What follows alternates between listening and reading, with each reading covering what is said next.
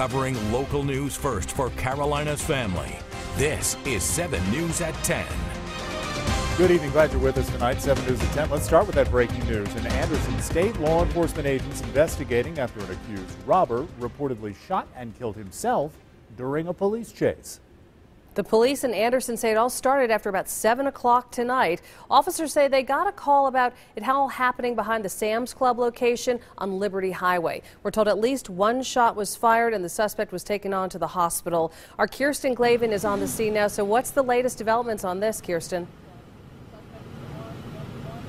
Well, that's right. We're learning that this man is from Easley and that he shot himself after he was confronted for shoplifting at a nearby Walmart. As you can see behind me, is still an active scene here behind this Sam's Club off of Liberty Highway. This is where investigators say he took his own life, pulling a gun from his pants. Now, right now, police are waiting for SLED to come in from Columbia to take a look at the evidence. I'm told they got the call for shoplifting around 7:20 tonight after employees at that Walmart said the man was sitting in an aisle eating food that he reportedly told them he wasn't paying for.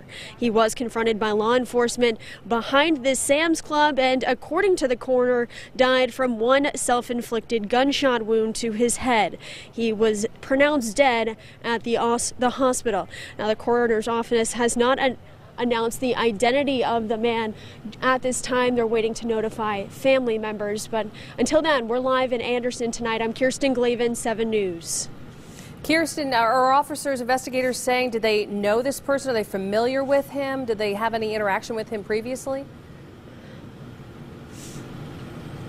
You know, we haven't gotten a chance to ask them for any background on this person just yet.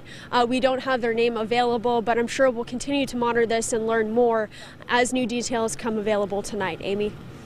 All right, developing news tonight. More coming up later in our show. Thank you, Kirsten Glavin, live.